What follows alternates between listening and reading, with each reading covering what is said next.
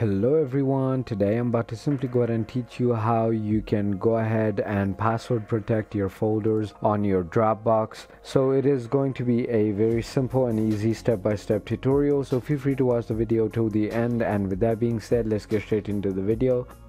You can only password protect your folders by buying Dropbox Pro.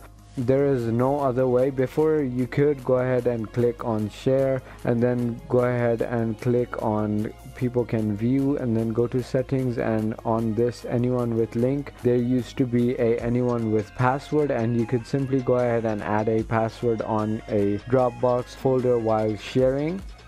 But now there is no way to go ahead and do that, and only thing you can do is go ahead and click on this upgrade to Dropbox Professional, and then you can simply go ahead and have your first trial for absolutely free by just entering your payment details. So once you go ahead and enter all your payment details and simply go ahead and click on start your free trial, your trial will be started, and all you have to do is on your Dropbox there is going to be a option when you click on more to go ahead and add a password, and while sharing as well you can go ahead and add a password. So it was as simple as that.